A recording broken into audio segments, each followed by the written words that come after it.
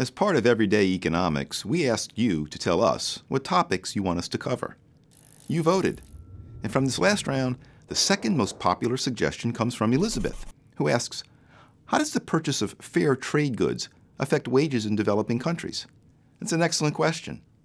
Fair trade is one of several types of activities aimed at increasing living standards in the poorest countries.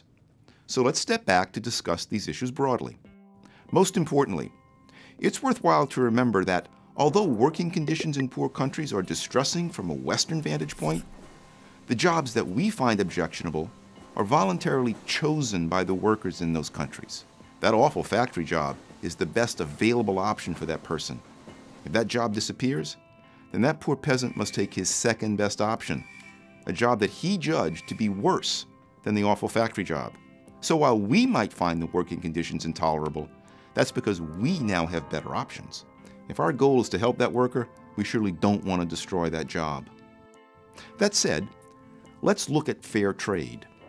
To use the fair trade label, one must comply with the standards and certification requirements of one of a handful of fair trade organizations. Importantly, large producers and producers in more wealthy countries are better equipped than smaller producers to meet fair trade requirements. For example, fair trade coffee comes from relatively wealthy countries like Costa Rica, as opposed to from the poorest of the poor countries like Ethiopia.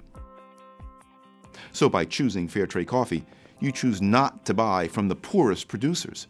Is that fair? How about the workers who are able to produce fair trade coffee? Do their wages improve?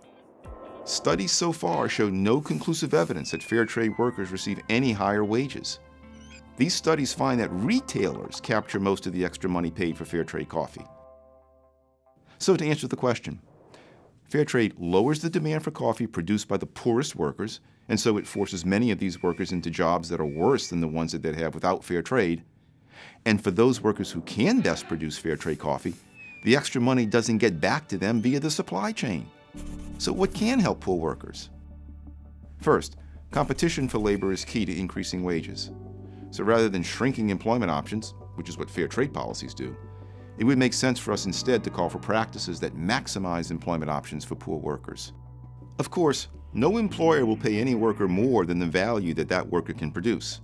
So while competition is necessary, increasing worker productivity is the main path to high and rising wages. And how do we do that? Answering that question is part of an entire branch of economics, development economics, that explores why some countries are rich while others remain poor. Check out our MRU course in that topic to learn more. Until then, please continue to send us suggestions on what other questions you'd like answered, and vote on your favorites here. Here's the current leaderboard. Go vote and tell us what topics you want covered next.